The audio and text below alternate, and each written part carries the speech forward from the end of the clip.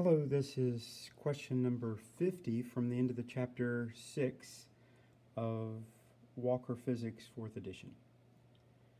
And we have buckets and a pulley.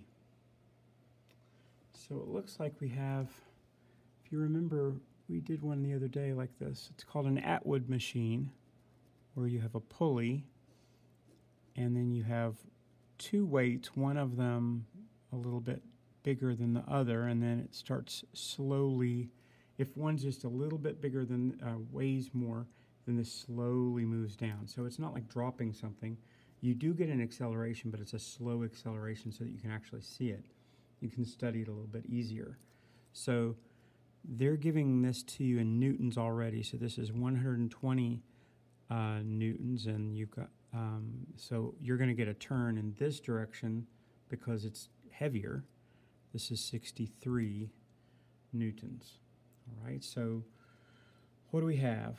First question says, initially you hold on the lighter bucket to keep it from moving. What's the tension in the rope?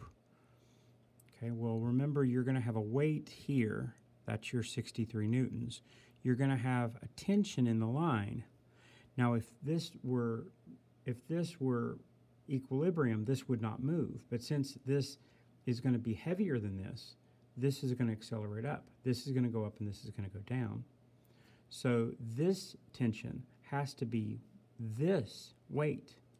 This weight that's pulling down is the tension pulling up. Right? So A is going to be whatever this newtons are, which is 120 newtons, which is the tension of the heavy bucket.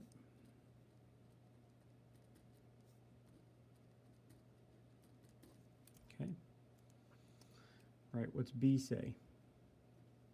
You release the lighter bucket and the heavier one descends. What's the tension in the rope now? Okay. Well, as this is moving, this is slackening the rope. Okay, this is moving, so it's not going to stay as tight as it was because this is moving out of the way. And so it would be almost like catching a baseball and moving your hand. It reduces the amount of impact. So as this is dropping, this tension is going to slack. If both of these were falling at the same time, you'd be weightless. All right, that's exactly what weightlessness is in space. The space station is still falling, but everything is falling at the same rate. So it looks like the water is floating around on the inside of the spaceship or whatever. So this is going to slacken off. And if you've ever been on a roller coaster and you feel like you just get caught in the air where you're weightless, that's what's happening. This is dropping, and the tension in this line reduces. Okay, so how would I do that? There's a problem.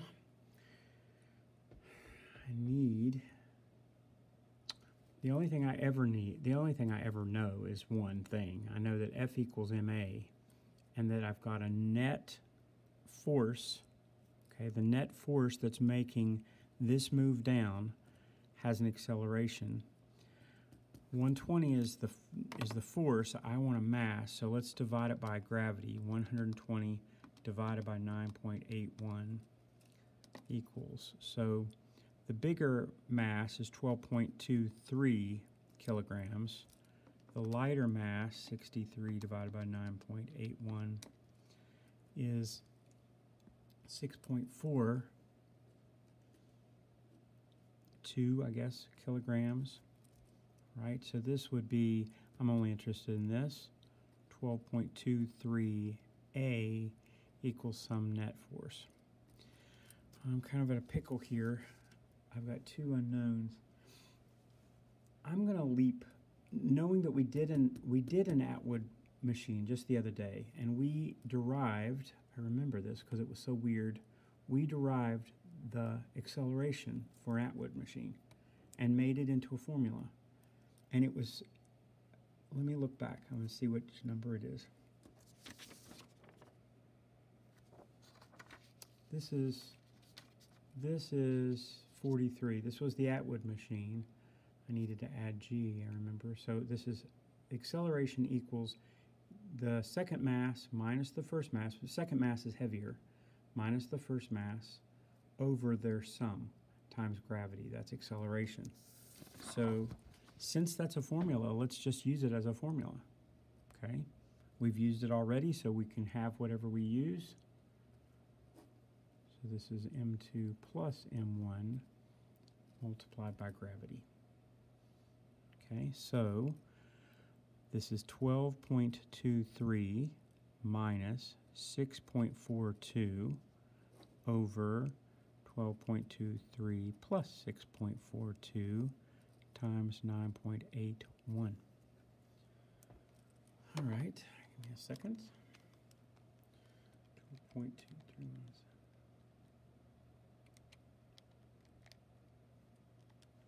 times.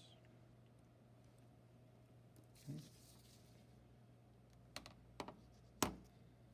All right, that gives me, calculator answer is 3.056. I'm going to go ahead and do two significant digits. I think all of these are is in 2. So let's do the acceleration as 3.1 meters per second squared. Okay. Now, it's not what I wanted, but I needed it so that I could find the other thing, because I had two missing things. That's why I needed acceleration.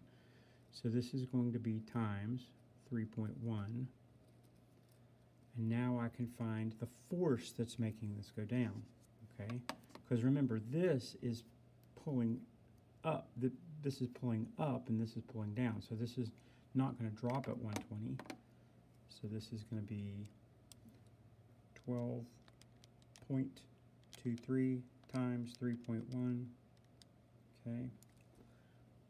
So I get the force as 3.8. Okay. No. Oh, times 9. Sorry. Okay. Times 9.8. No. I'm sorry. Let me do it again. 12.23 times 3.1. Sorry, I just freaked myself out. It's 37.913 newtons. Okay. All right, so this force is the force that's actually making this drop. 120 is the weight. So what's the tension? The tension is the weight minus the force that's making it drop. So this is going to be 120 minus this. And we get the net, or the tension in the line is 82, I'd say just 82 newtons. Hard one. This is hard. Didn't realize so hard. Didn't even have a picture. Thanks.